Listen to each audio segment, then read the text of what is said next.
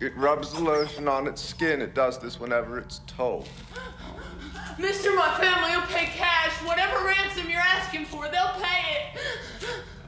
It rubs the lotion on its skin, or else it gets the hose again.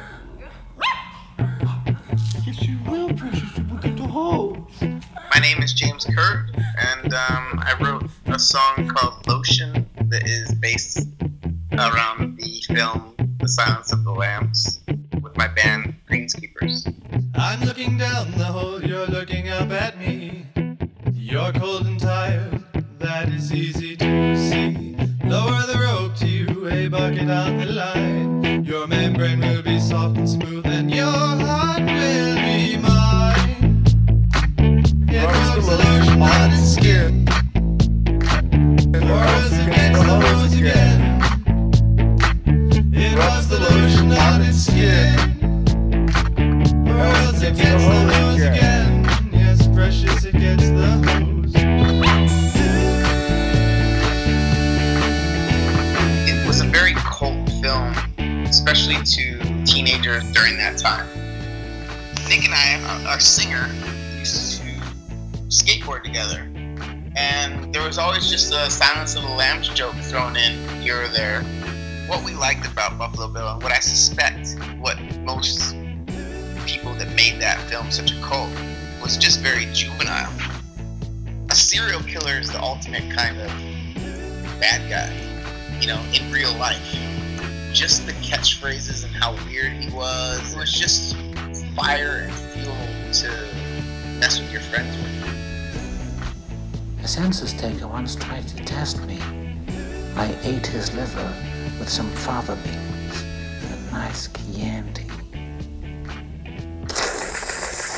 The look inside your eyes drives me from control, evoking visions of my favorite casserole. And if I eat your heart, I'll also bite your soul. And when I'm done with that, I'll use your skull as a bone. There was no YouTube at that time, and I had a way, I can't remember how I did it, but I used to be able to record off VHS my computer into Final Cut. So I made a music video for Silence of the Lambs, or for Lotion. It was one of those things that was like, as soon as you saw it, you had 10 people that you wanted to send it to for them to check out as well, you know. I think it had millions of views before YouTube was even up and counting views like that. And that's what kind of put that song and our band at that stage on the map. We were kind of a viral hit before viral was a thing.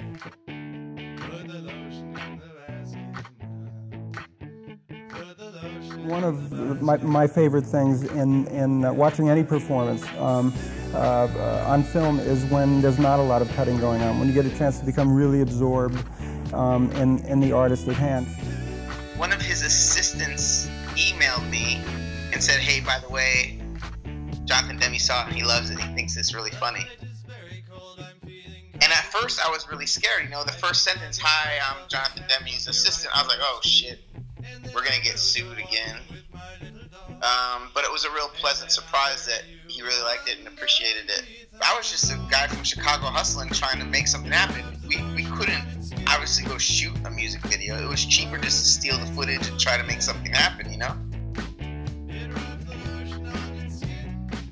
That song Lotion and obviously that film is such a big impact in the film world. I think it kind of helped even open the door for me as a music supervisor, as a composer, because for some reason, even though it's not true, the people in the industry felt like I was more connected to film than I really was. There's always a lot more activity now because of Halloween. Like, I can see the streams go up, and like when I look at my publishing and all that stuff, everything during October is like 10 times more than it is throughout the rest of the year. A lot of people covering that song for Halloween, I guarantee it.